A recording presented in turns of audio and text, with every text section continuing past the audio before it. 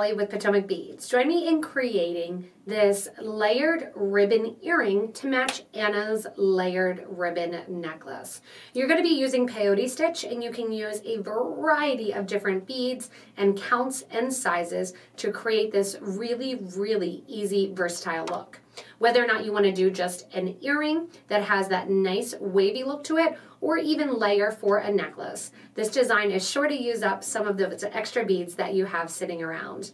If you do want to gather any supplies, go ahead and check out the description in the link below to shop with us online. Gather up all your beads that you want to use of a multitude of different sizes, bugles, seed beads, 8/0s, 6/0s, 11/0s, 15/0s, and let's get started. So to begin this design, it is based on Anna and Jenni's live that they did with box extras. And in the design, we can really control the curvature based on how many different rows of our multi-drop peyote we're doing. I have here 11/0s, 11 delicas, and 2 15s that I'll be working with, as well as 2 rectangle forms. We're going to be starting at the bottom, doing the peyote stitch, making a longer piece, and then we're going to fold it over to get that ruffle of the earring. If you don't fold it over, you can see how Anna's collar lays when you have the more concentration along the bottom and then a little bit of gap at the top. If you want to, you can even enhance these earrings like Anna did on this collar design, where you do a second row connected to the first. So you can really make it as long or as short as you want it to be. I have 0.006 wildfire beading thread on a size 12 needle with a stop bead at the end. We're going to begin with a pattern of 3 of our 11/0s. Then I'm going to go with 4 of my sparkle beige lined 15/0. Then we're going to go 3 with my mauve delicas, and then 4 with my Duracoat galvanized champagne. And the 11/0 was the matte dark bronze. Let that fall down next to your stop bead, and we're going to do a simple peyote stitch.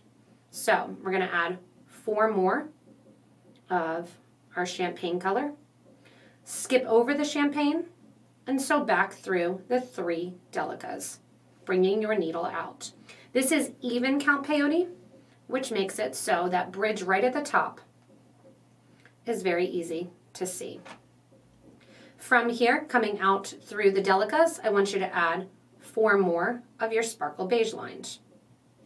Then you're going to go through your 3 11/0s and out before your stop bead. That's going to group those up there for your second row of your peyote stitch.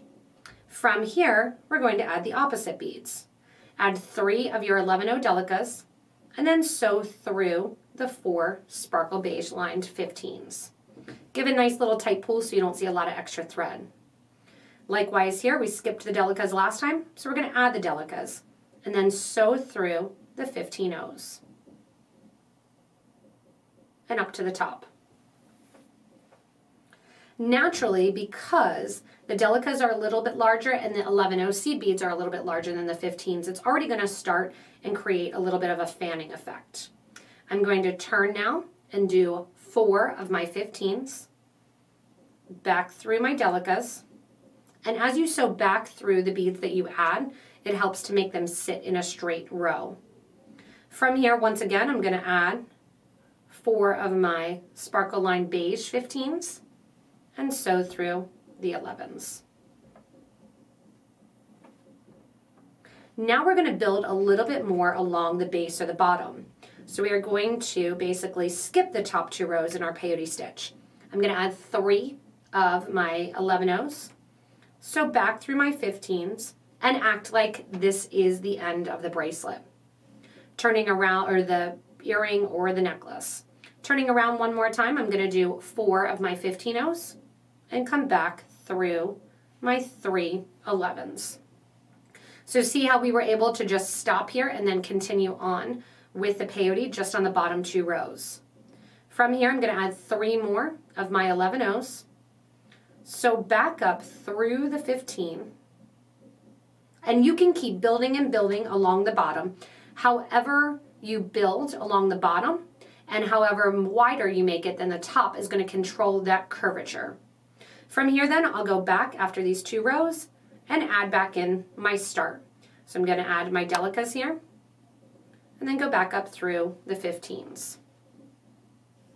And see how you have a little bit of space right there in the delicas? That's going to be how you keep track of your rows if you're trying to count. From here, I'm going to add my 4 15s and back down the delicas. Once again, sparkle line beige. So this is how we're getting that ribboning effect, is that you're adding extras along the bottom. From here then, I'm going to add 1, 2, and 3. Back up through. And I'm going to group it so that I have basically 2 groups of my delicas before I skip rows and just concentrate on the bottom 2. So I'm going back up through, adding the delicas, adding my 15s, and then to get the overlapping ribbon effect that Jenni did on the earrings to Anna's design, we are going to actually start to fold it over after the fact. So I'm going to continue adding in, and you can see, so I have my 2 groups of my delicas there. Now I'm going to concentrate and just do 2 groups along the bottom. Once again, the amount that you do along the bottom will help to control that curvature. The further you go out and the more that you skip completing the top 2 rows in the design, the more curve that you're going to get as you go back and link the bottom rows to the top. So here I am there adding 2 in, pick up my 3 11s, add them back to the 15s, and see how there's that gap there? Now we're going to go in and add our delicas, and then back through our 11s, and that's going to close up that gap.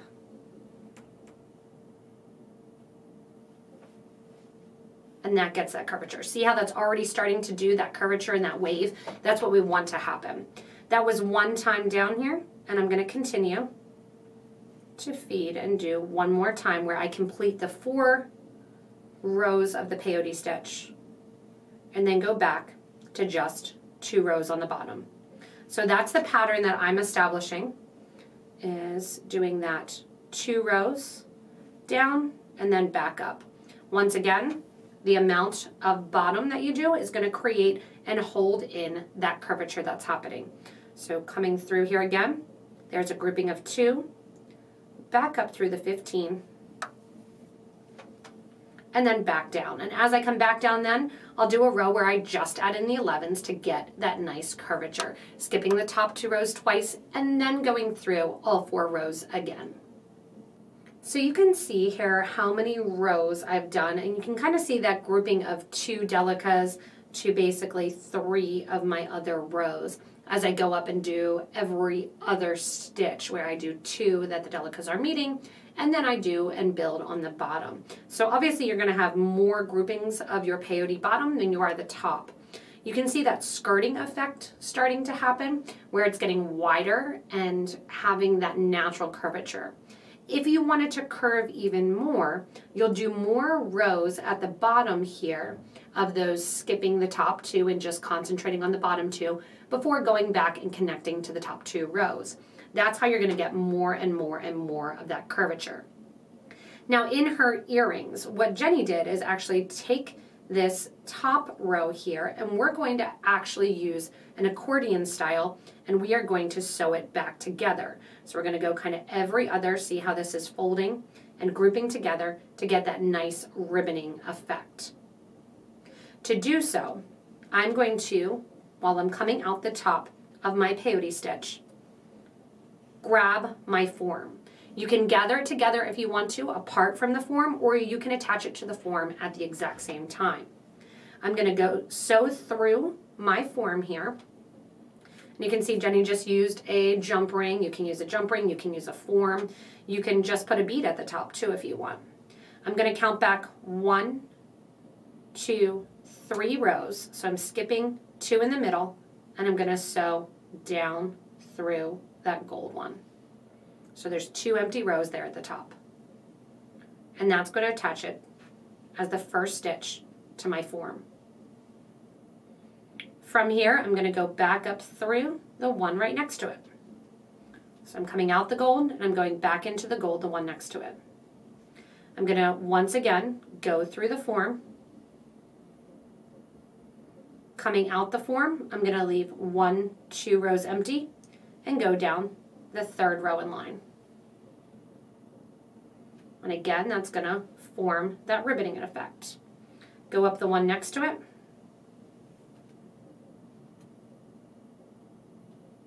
Go through your form when you're coming up the top. Skip over 2 and go down through. And again, that bunches up that ribbon. So see how that's starting to bunch up and get the design that you're looking for? Go back up through then, the one next to it. And depending on how many rows you have, you can choose to go up and down at different levels. That's up to you. And as I pull, it's bringing that form more into play. I'm going to, once again, go through the form, getting my thread attached to the form. You can naturally see how it's going to go one way or the other. And then once again, going to that last row and sewing down.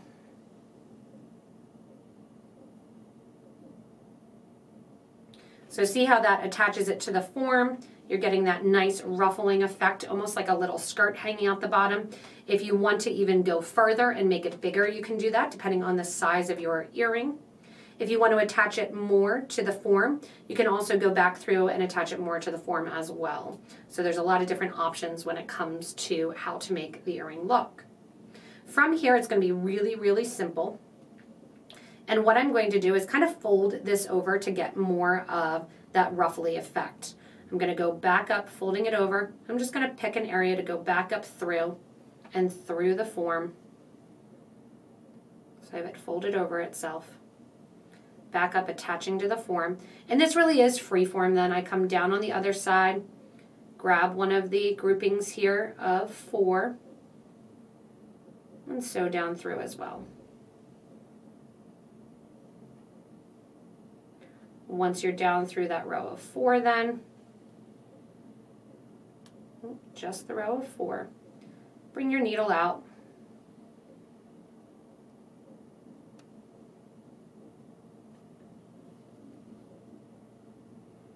And that'll establish kind of that turnover there.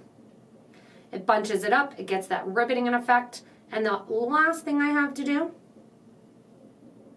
is go down through my peyote on an angle. So I'm going to go through my delicas here, cross over through my 15s, out through the 11 that's next to it, and all I'm doing now is sewing to get back to that stop bead so I can tie a knot at the end. So there I have it down the 11. I'm just going to zigzag through here.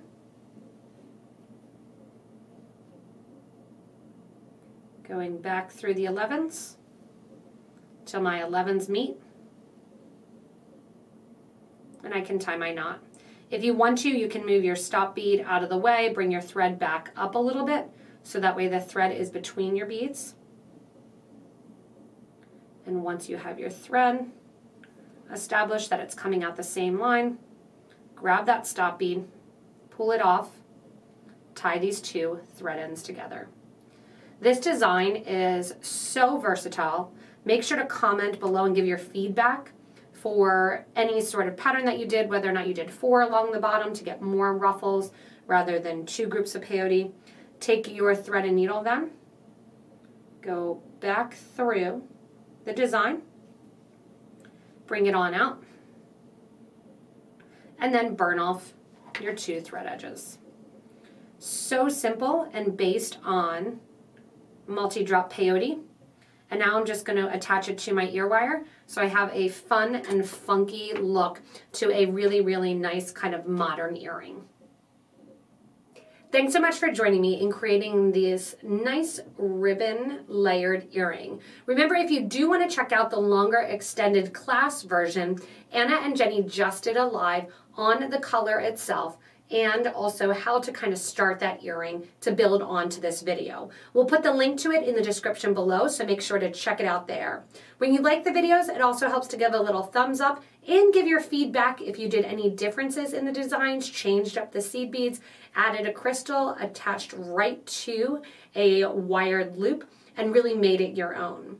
Remember, this bracelet design, necklace design, earring design is so versatile that it can be used in so many different ways. As always, if you want to, you can post your pictures of your own design in our Facebook group for beading and jewelry making. Don't forget to subscribe so you don't miss anything from us here at Potomac Beads.